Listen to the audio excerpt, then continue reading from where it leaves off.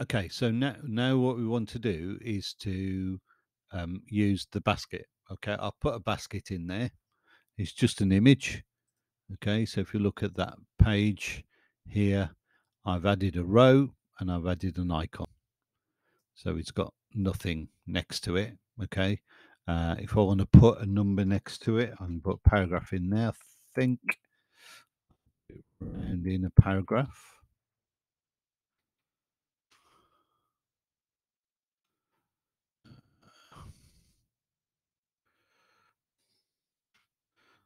Presume I can do that. So let's have a look. Basket, and it's got 2 there. Okay, but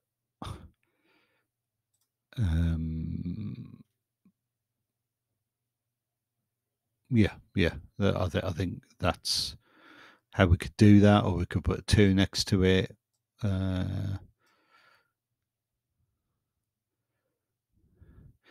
Yeah, so how are we going to identify that? So I think what we'll do is we'll put a span in here. Span. Okay, that's just another way of dividing something up. I'm going to put in there. So I'm going to put an ID equals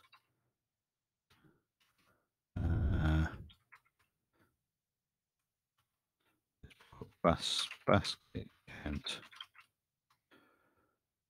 Okay, and I'm going to put a non-breaking space there.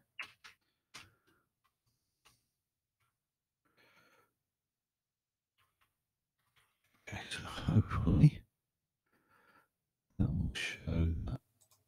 There we go. There's a bit of a space and there's a non-breaking space there. Now I can do what I like with that. Okay, so what I'm going to do is to show you how do we add to the basket.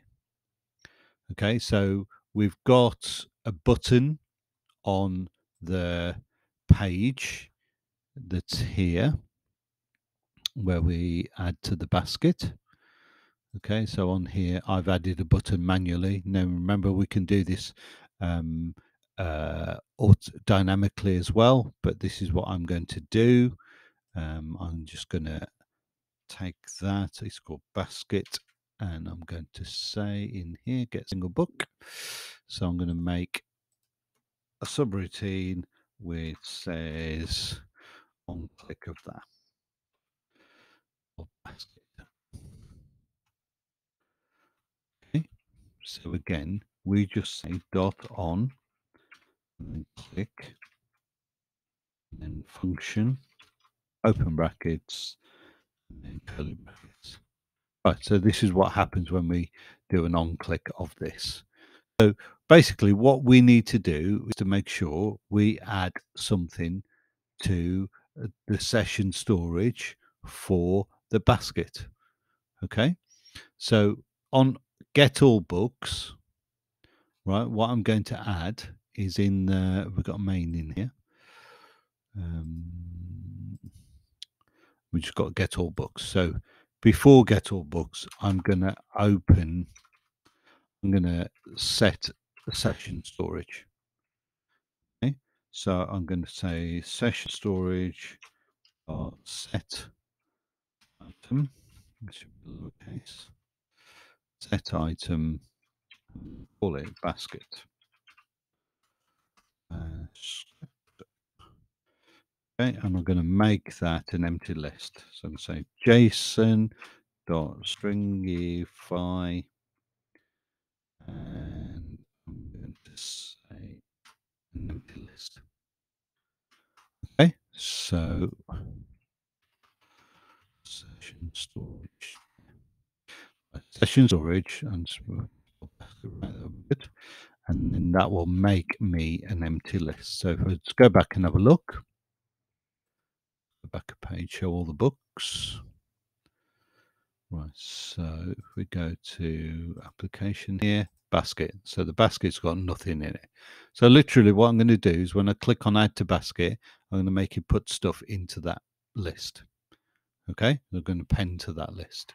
So it's a very straightforward process. So I'll do for both. Let's do for the single book. So when I do this, I'm going to add that into the basket.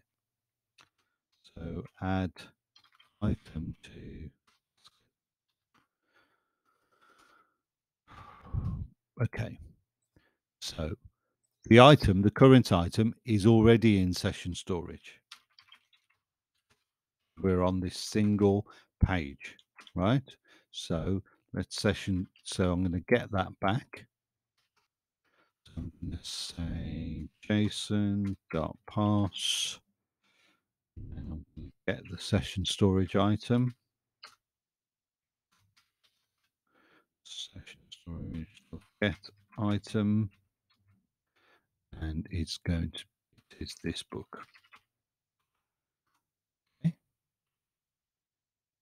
And then I'm going to add it to the basket. So I'm going to get the basket, doing the same thing, equals JSON.parse, session storage,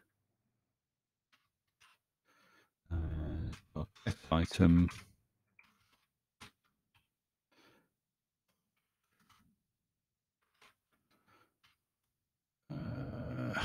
what was it? Basket.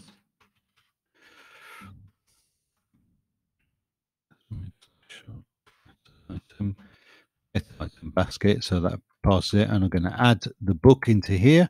So I'm going to say basket dot append. No, it's push, isn't it? Push in JavaScript. I'm going to push the current item.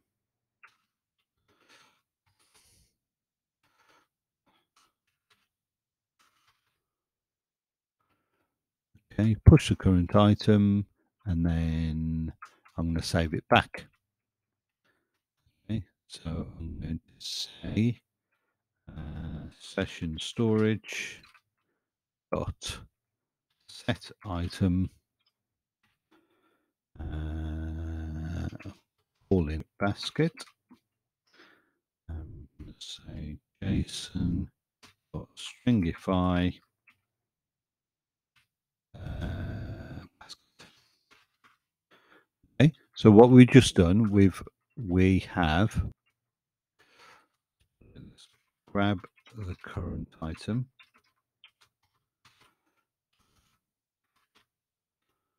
Okay, and then we have grabbed the basket. And then we are add item to the basket. And then we save the basket.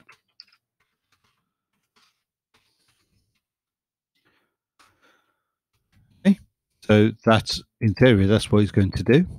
Now, if I refresh that, so the basket is here. I'm going to go to view details for facing the crowd, and I'm going to say add to basket. There you go. It's added it into my basket, and you can see that. Now, if we don't want to stop it from adding this, we might add just some other things in here, quantity and things like that. We should add that to the basket. But I'm just going to, so you can stop it from adding the same thing again. So you can use if not basket dot includes.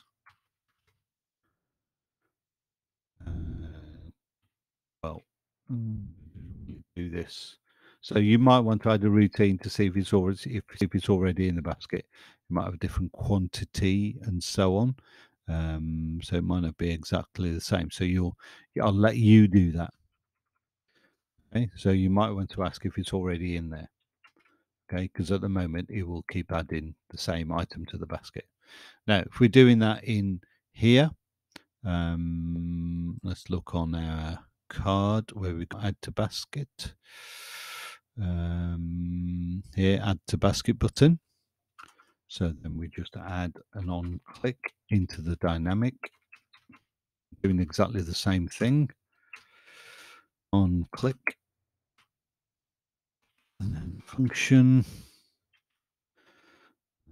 brackets, and we're going to basically do the same thing. Right, so I'm going to copy these.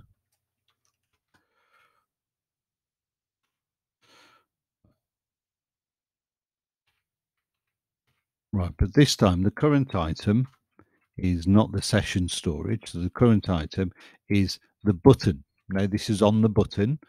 Okay, so this is where we go back here. Okay, this is this button here. Okay, so I can just add them to the basket from here. So I need to get it's $this because I'm inside the button code. Okay, and it's the data, and it's data is called this book here. There. That should be all the details about the book, about that book. Okay. And then basket, that grabs a basket, pushes the current item to it, and then it sets the item, saves the basket. That's it. Okay, so that should do the same.